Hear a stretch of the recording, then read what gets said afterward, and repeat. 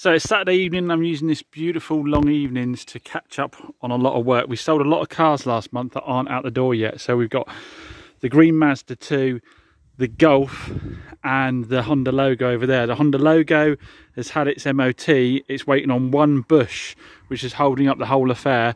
But I also need to paint the front bumper. I can't afford to outsource the front bumper on that based on a deal I've done with a customer. The Golf I've literally picked up this Saturday morning from having the paint done. Malcolm's done that front bumper for me and the rear quarter that were both scuffed up. I'd already done the wheels, hadn't I? So now what I need to do is make sure that everything else matches. You can see when Malcolm's polished that panel there, I need to machine polish the rest of the car and get that done. The Mazda 2's gone down for its MOT, but I had a pre-MOT done.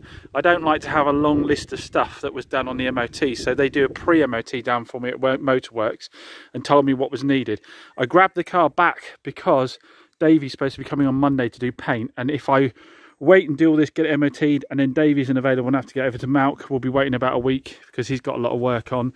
So I thought, pull it back, do the MOT advisory stuff, sorry, the pre-MOT stuff, get Davey to do the paint and drop back down for its MOT. Now, if you remember, we were painting the rear quarter in this and it had some big dents. Now, I didn't want Davey to fill those dents with filler. So what I've done is I've got out my glue gun and puller kit, and as you can see, I've actually managed to pretty much, there were deep dents along here, aren't they? I've managed to pretty much get them out. Now these are too tight for the glue gun. Where you can see the sanding is where I've roughed the surface up very lightly just to allow the glue to take better. These very tight ones, I don't think that glue puller is going to pull that because it's too tight, but that means that those are the only little areas we're going to have to get filler in. This is going to have the lightest of skims. It's still with slight wave to it, but I've taken out all those deep dents, so no more filler there. So I'm going to fiddle around a little bit more with that. Now, one of the other advisories was the headlamps would fail MOT because they're too hazed up. So in between the glue going off on those, I'm wet sanding them. So hopefully tonight, my plan tonight is finish off the bits and bobs on this, get it back down for its MOT. I might have to hand it over to someone else to do the disc. I think it needs discs and pads and some tyres. Hate selling cars before they're ready. It does wind me up because obviously people are waiting on the cars, and I don't think just people understand how slow it can sometimes be. Not, you know, you drop a car down on a Monday to a garage, they're busy anyway, so they start on Tuesday. On Tuesday they find they need parts. On Wednesday they get the parts, they turn out to be wrong. They order the right parts, they come in on Thursday, by which time they've started work on another car because they can't just stand about waiting for the parts. So then it's Friday before they get started, but it doesn't work out. They don't get it all done on Friday. The weekend goes by, they don't open the weekend. Monday they're back on it, then they have to re-MOT it. They'll wait for an MOT spot to come out. So it can take, you know, it can take a week and a half just to get a car for an MOT. And then if you add in getting the paint done, waiting for the paint guy to be available, you can be an easy couple of weeks getting a car sorted that isn't even a problem car, doesn't even need a lot of doing. So I like to try and sell them when they're like the Honda went out where it was all MOT'd and everything and ready to go, but people turn up and they wander through the stock and they pick a car out. I try and give the longest time frames possible to not over sort of do their expectations, but unfortunately I'm not in control of when it's going out to 2 or 3 different people for different things. I'm not really in control of what goes on, but anyway, hopefully this will get me ahead tonight. So that's the advantage of long evenings, and I had a few beers with the lads last night so I can afford to take Saturday night getting some more work done. One thing I am in control of is my online safety, because I, of course, use the sponsor of today's video and our longest running sponsor, Surfshark. I go online, Surfshark provides me with a VPN, a virtual private network. This means my internet connection can't be spied on by hackers or internet providers or anything like that. All my data is safe and encrypted as I'm online. Now, many of you know by now that as much as I like the way that Surfshark keeps me safe while I'm online, doing my business and so forth, one of my favourite features of it is its ability to allow me to watch geo-locked content. What I mean by that, what I mean is, you know, when you're on those streaming services, Netflix, Prime, all those kind of things, a lot of the time there's series and movies available in other countries that aren't available in this country. I used an example last time that we were looking for Smokey and the Bandit because I just got myself the Trans Am, my daughter had never seen it. Well, we were chatting the other day, I said, you know, there's a sequel to it, don't you, Smokey and the Bandit 2? Search for it on my Netflix, not available. No problem at all, I've got my Surfshark. So if I go up here, I quickly scroll down and let's choose the USA. I can change my IP address so that the provider thinks that I'm actually based in different countries. So now it thinks I'm based in Buffalo in the United States. So if I do that search again, there we go. We've got Smokey and the Bandit 2, and I can show you why you should never make sequels. Like I said, you'll find this works on loads of different streaming services. It can even be used like if you're on eBay and you want it to stop flipping you back to the UK version because you're looking for a random part in America, for example, or a handbrake cable for a Trans Am. Surfshark starts at just £1.99 per month with a 30-day money-back guarantee. And if you use my link in the description down below with my discount code, you'll get an extra 3 months free of charge. I want to take this opportunity to thank Surfshark for being a continued sponsor of Chops Garage. If you want to have a go at taking dents out of home, but you don't want to be sort of welding tabs on and having to sandback paint and paint it, and a lot of time if it's stuff that's in a nice flat panel, like one of these doors maybe, and it's needs to be a fairly decent sized dent, you can get one of these glue puller kits. So you get a slide hammer, and you get little plastic cups out, and all then you need is a glue gun and some glue. Get good quality glue, it's going to work better. Ideally, I say I lightly rough the surface up with something light like a 1200 and 800, making sure I'm not going through the lacquer, because then you can machine polish it afterwards a lot of the time and not actually have to do any painting at all if you can get the dent out fully. And you just glue the tabs in place, put some of the glue on, let them really dry off. Before you do that, make sure you wipe down the paint surface with something like this. This is what do they call this stuff? I'm in a total mental blank. It's your wipe down, your pre-wipe down for painting. White spirits would probably do the same thing, or glass cleaner. Wipe it, make sure you've got no residual waxes and stuff like that before you glue your tab on. Once they're on there, they really are he says they really are. That genuinely, I couldn't have made that up. That's the first tab I've done that today on, and it's come straight off. Possibly because I didn't actually fully clean off the tab before I did it. You need to make sure you get all the old glue off first. I was a bit lazy and didn't. So yeah, you can see, like I say, these are all quite heavy dents. It won't do stuff like that. That's too tight. You've got a swage line there, and that's a very thin bit of, it's very, you know, sort of a short area, so there isn't a lot for it to pull on. I think there may be some guys with some, you know, more experience and some better kit that can, but you're not really going to get that out. But dents up here like that on a wider panel, you can with these slide hammers. They're not expensive. You can get them on eBay. Cheap setups. In case there's a chance that some of you have never known how to do headlights or haven't seen the hundreds of videos that are out there, it's basically a case of just sanding your headlights. The plastic wool sand, I start with 1500, then hit it with 2000, sometimes I hit it with 3000 as well, and then I go over it with a machine polisher with a heavy compound and then a fine compound, and I finish it off normally by putting a sealant over the headlight as well, so that it sort of seals the plastic in. Now you can see I haven't taped around the headlight here. If you've got a very tight headlight that's very tight to the body, you might want to mask off around it so you don't rub the paint. But this is such a fine sandpaper, if you use 1500 and 2000, you could just compound out your scratches really quickly. You just want to basically keep going until you get clear water instead of yellowy water on the headlights, and go in lots of different directions. You can't obviously sand through the plastic, so you can't overdo it. The only way you can overdo it is if you use too coarse a compound, and then you end up with scratches that are really hard to get out. So go with the lighter compounds and just do more work. Again, you could put this on a buffer as well and do it with a sander, but I like to tend to do it by hand. You get a feeling for when the headlight starts to get smooth and there's no resistance any longer, like about now. And there we have it, headlights done. I say they're wet at the moment, so they'll dry out a little bit faded than that, but then when I put the polish on it, they'll come back up again, so the person will actually be able to see at night now, won't they? It's amazing what difference it makes to a car. The front end of the car, just, it can look very aged, and that can bang make it look immaculate straight away. So well worth doing it if you've got a car that's starting to get headlights that are a little bit harder to see through, because it's not just a cosmetic thing. Like I say, it is better when you do that. You'll get much brighter lights when you're driving along on the road. That late Saturday night, not going to the pub, getting those dents out, so David didn't have to put a lot of paint in. He's come along and said, "No shit, James, that's nowhere near good enough." I said, "Don't swear on my..." So that late Saturday night, I stopped and pulled those dents out the Mazda.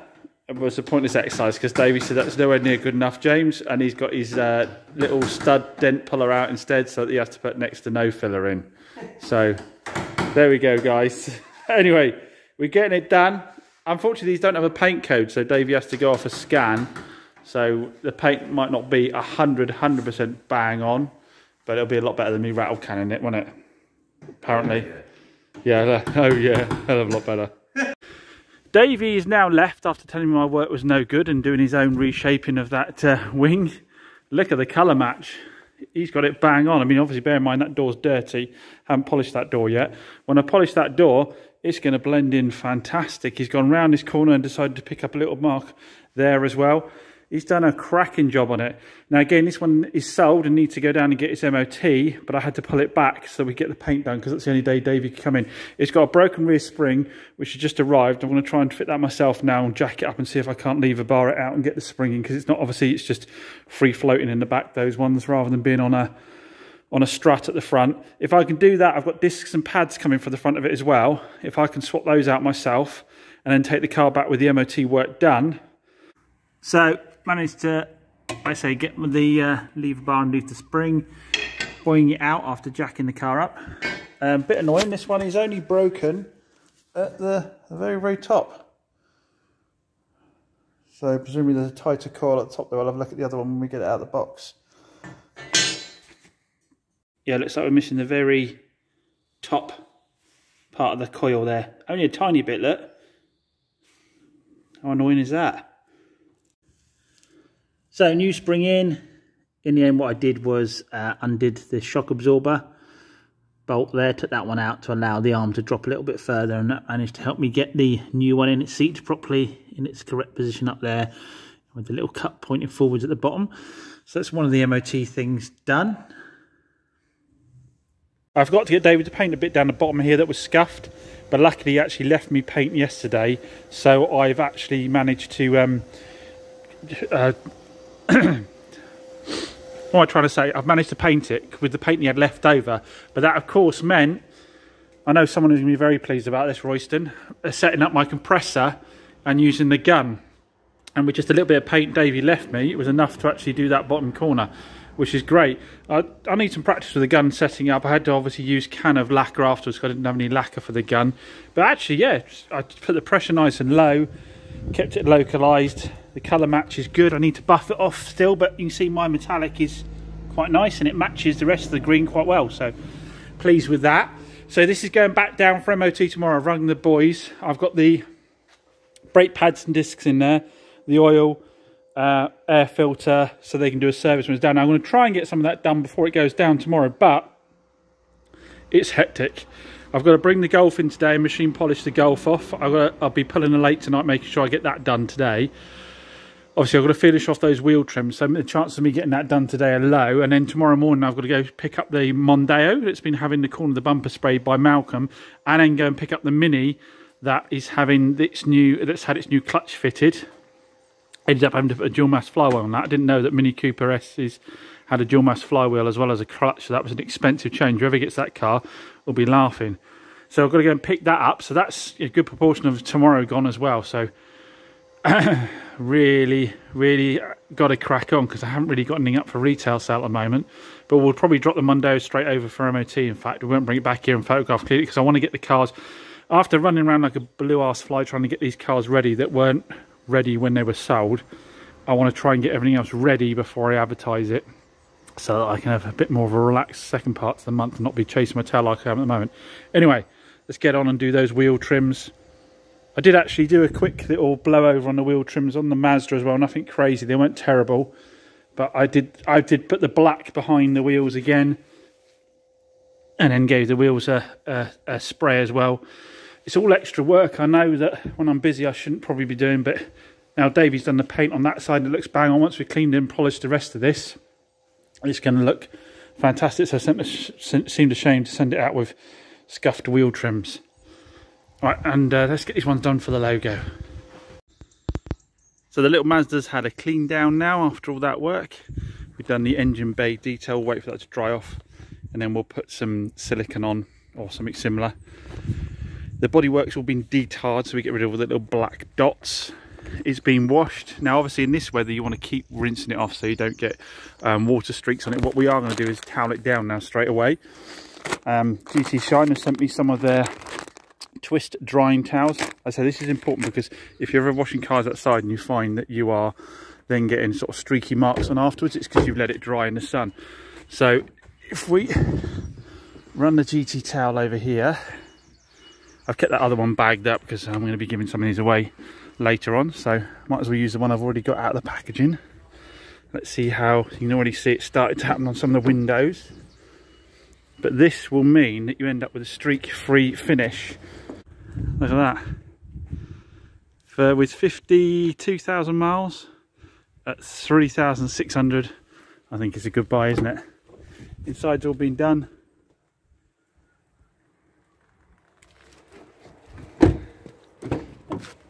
And it's got the advisory free MOT, and it's had the service as well. So all set for its new owner. Another cracking British Car Auctions transformations. Look at this car now. So let's have a little look at the numbers on the Mazda. We can do this because we bought it from BCA, so we're not giving away any trade secrets. We got it from BCA for £2,350, which, you know, that's the fees, everything else. It was probably a 2k car before the fees and everything else. Got the filters, the brakes, the spring from GSF. Got the paint done by Davey. Charged me for doing 2 panels because he went from the quarter into the bumper. The MOT was £258. I've checked out what the warranty's going to be warranty-wise. Obviously, I won't put that on until the day the car goes away. For 3 months cover with that. So my total spend is £3,092. Sold it for £3,695. The gross margin, £1,334. So the margin between what I bought the car for, what I sold it for, which is what I pay VAT on. A lot of people don't know you pay the VAT on this. So I've got to pay £224. So even though my true net was nowhere near £1,334, I've got to pay it on the gross. So I've got to pay the VAT man £224. I will be claiming £129 back in VAT, but I'm still going to be £100 odd down, aren't I? So my net is £377.94. Add back in that VAT, I'm left with £507.83. So as I always say, we're looking at sort of like 15%. Now, obviously, that isn't the end of it. There could be further problems going forwards. If we net a clean 500 from it, fair enough. It's a lot of work for £500. There's no two ways about it. But with the cheapies, it's hard to make the wide, you know, the big margins on them. As always, the purpose of this isn't to say I make money, I don't make money. It's just to show what the true profits are on cars, cheap cars you buy at auctions. The Mazda had a good report. Didn't have any major indicators on it at all, like any warnings on the report for mechanical damage, anything like that. The mileage was low, and it just had that dink in the arch. So, you know, it isn't a car you're going to win cheap. So while Davey's been on the Mazda, I've been on the little Honda Logo. I've nicked back from the garage because they're waiting for a bushing, and I'm respraying the top edge of the front bumper where it was all scraped up before. And there was a big scrape in the door, which I have filled and wet sanded back. It's still visible in a couple of little places. Well, look at the job Sam's done inside the CR-V. I don't know, he's got the leather to shine like this. This is what he's dropped off to us.